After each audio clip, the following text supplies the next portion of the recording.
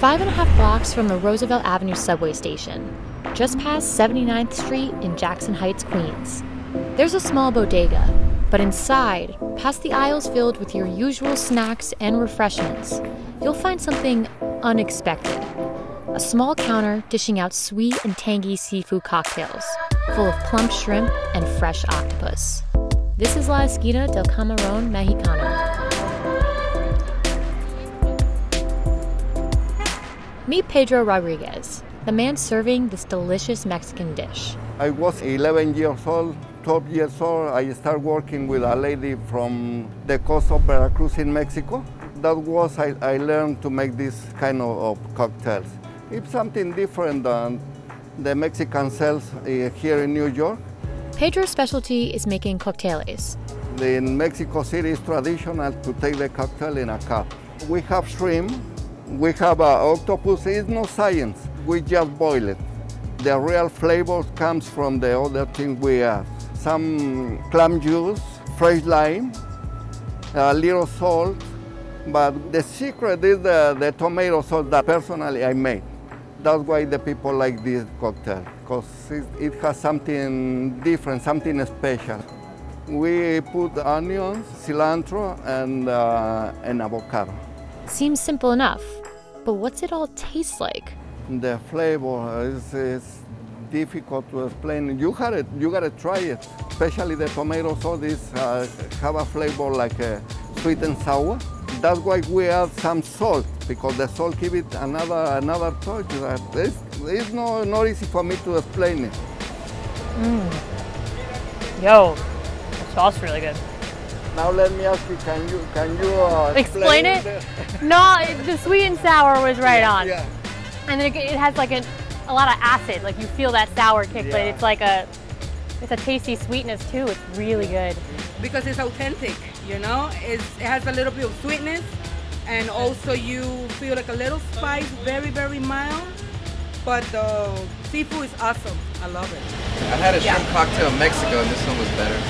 Yeah, we just went to Cabo, no lie, and he was like, I like the one in Queens better. I feel wonderful when the people is happy with my food, you know. I'm sorry, I don't know how to explain this, but para mí significa mucho ver a la gente cuando comen y se van satisfechos. Para mí es una gran satisfacción. Me siento bien, me siento agradable con eso. Pedro started out selling his cocteles from a small stand on the corner in front of the bodega. When I came to this country, I was missing my cocktails. I was working on the construction, and construction you go all the ways in the city.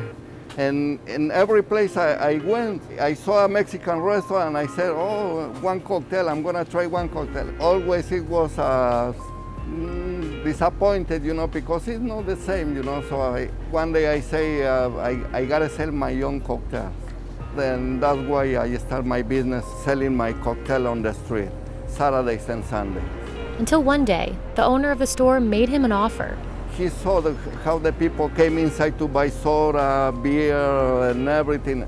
So he told me, why don't you open a kitchen inside here? And I said, I'm sorry, but I don't have the money to invest. So he told me, if you want, we can put half and half for the kitchen and we can open it. And for those who don't know where to find it, just turn to the locals. We thought it was going to be in a deli. We're like, wait, where is it? And then we just asked around and people knew that it was here. The people themselves, they recommend me. Every time they come back to buy another one, bring another customer and another customer, so I don't know, they find me. With more space inside the bodega, Pedro could add more dishes to the menu, like these flaky empanadas. They're lightly fried and stuffed with sea bass, split open at the seam and filled with mayo, cilantro, and a slice of avocado. I hope one day I'm gonna have a bigger kitchen and I'm gonna make all the dishes from Veracruz. But for now, Pedro's happy making cocteles for those who know where to find them. I feel a winner. I feel like I reached my American dream.